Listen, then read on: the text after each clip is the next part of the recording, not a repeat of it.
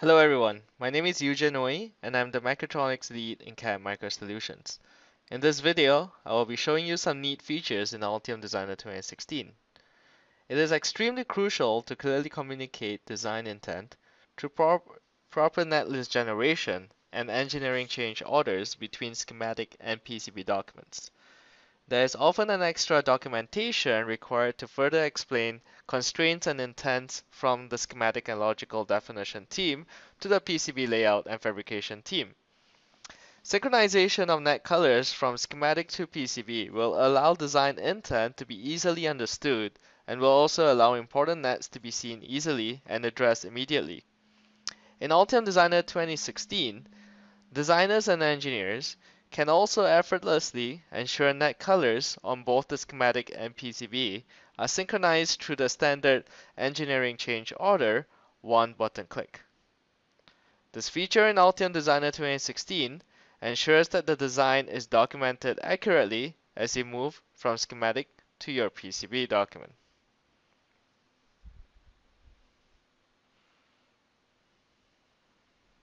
You can also make use of the cross probe to go from your schematic to PCB and vice versa if you like to verify that the pins are connected to the proper nets as well. Next up would be component placement systems. In this current technological era with the boost of Internet of Things and wearable technology, products are now miniaturized, which require printed circuit boards of a smaller form factor.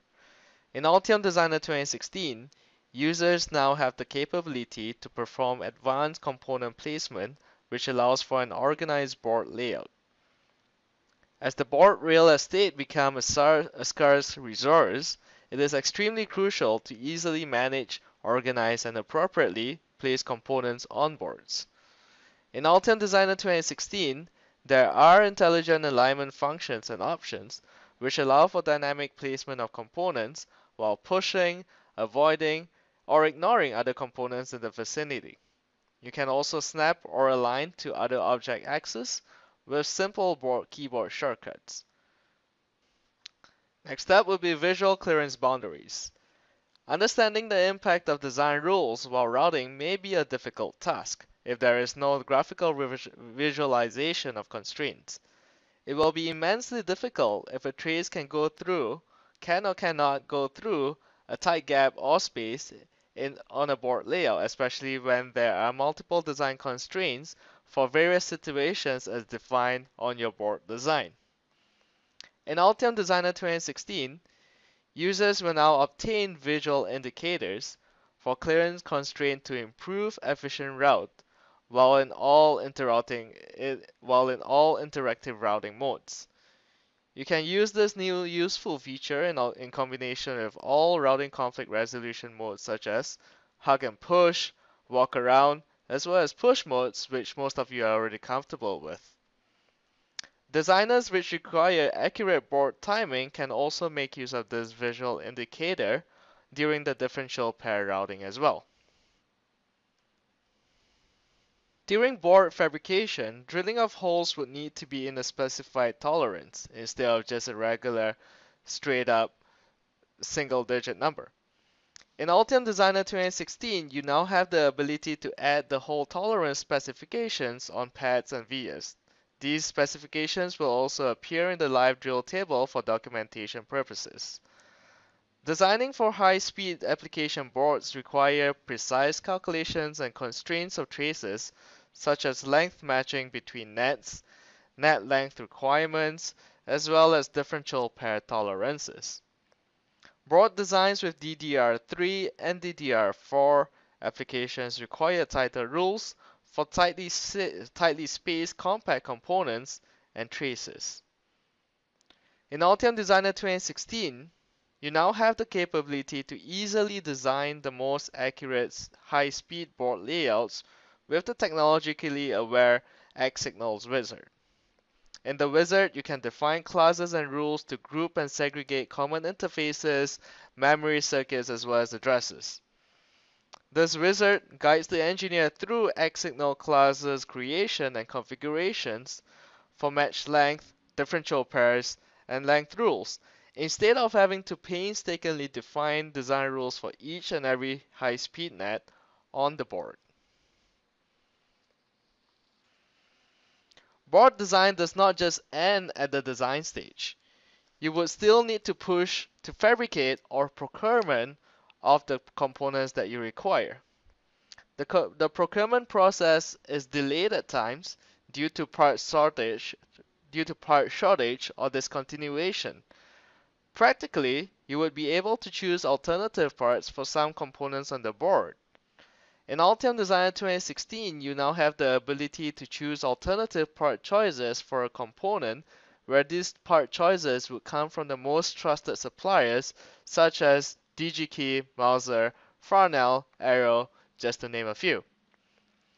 These part choices defined by the design team can then be transferred to the procurement team, who will then have the capability to substitute part choices if there are concerns in terms of stock availability or price budget. That way you can combine both the knowledge by the design team of which components to use, as well as the flexibility to the procurement team to define which of the alternative part or which is the primary part that needs to be chosen based on the stock availability and price. Boards can also be exported as 3D PDF, which can be opened and viewed in 3D mode even through the free Acrobat Reader 8 and up. You can create keyframes for various board views, which you can then animate as you go from frame to frame. This has always existed in Altium Designer, but in Altium Designer 2016, you can now export these keyframes to the 3D PDF, which you can then use to navigate the important view configurations. Some of the important view configurations are such as important component placement views or a board overview from either the top view or the bottom view of the board. So that way you can navigate very easily while you're in the 3D mode, even through a regular Acrobat Reader of the PDF document. You can also get document metadata, such as when it was created, who was the one that created this Altium Designer project, as well as the creation date, and so on and so forth. In order to make use of the 3D features in Altium Designer for 3D clearance checking, 3D PDF creation, and good 3D visualizations, it is best recommended that you have 3D models for the footprint on your board. What was conventionally done was you would import step models into your footprint. However, apart from that, you can now create sophisticated 3D models using the IPC footprint compliant wizard as well. As some of you might already know, the IPC footprint compliant wizard allows you to properly define the dimensions and configurations as stated in the part data sheet provided by the manufacturer. You can now obtain a preview of the footprint both in 2D or 3D mode, as well as a properly defined step 3D model prior to creating that footprint. Footprints for low, medium, and high density boards can be created from this wizard. You will also have the choice to export the 3D step model if required as well. As you can see here, you can generate a pretty sophisticated model for a simple TSSOP component, or you can also create a BGA component, which will actually make spheres on the ball grid array footprint as well.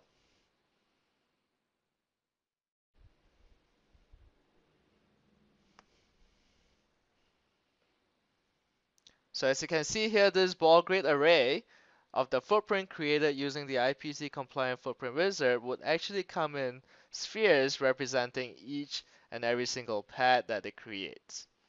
So that way you can actually place this particular footprint on the board, which will make the board looks much more real as well as more pleasing, especially when you're doing any marketing purposes of your product design. The features outlined in this video is just a small preview of the other new and exciting features which Altium Designer 2016 brings.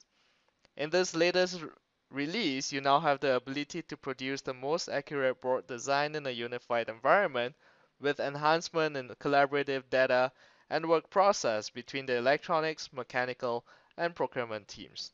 Thank you very much, and I'm Jin Ooi once again from CAD Microsolutions.